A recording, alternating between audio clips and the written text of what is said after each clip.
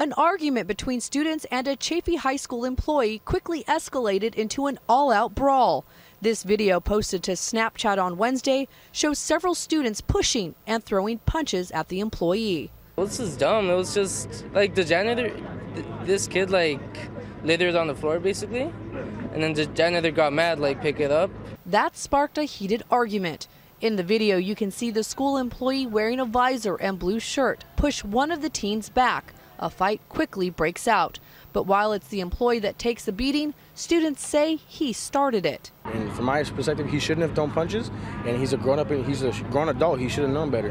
But yeah, he still like was involved with that, and that's his fault too. He's just as guilty as the kids. School security eventually broke up the fight, and on campus today there was a visible police presence.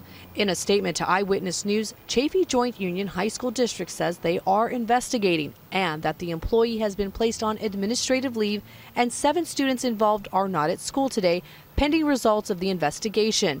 No significant injuries have been reported at this time.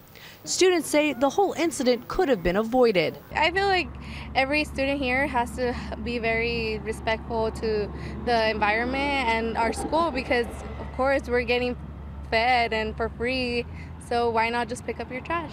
Students say they're hoping to return to a more positive vibe here on campus. In the meantime, the school district tells us they are working with the Ontario Police Department during their investigation.